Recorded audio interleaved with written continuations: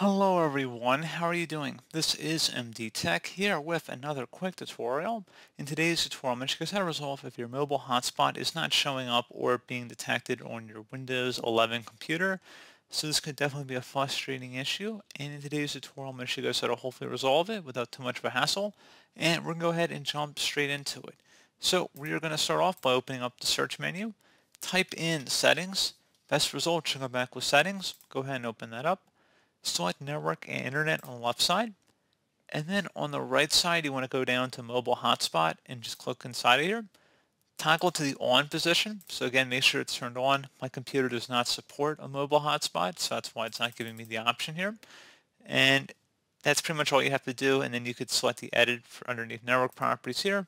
And you can adjust the network name and password so that other people can connect to your Windows device to use as a mobile hotspot.